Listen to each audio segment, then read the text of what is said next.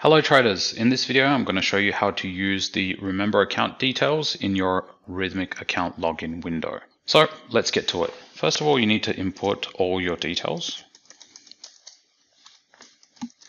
And once you've done inputting your details, you can click the Remember Account details.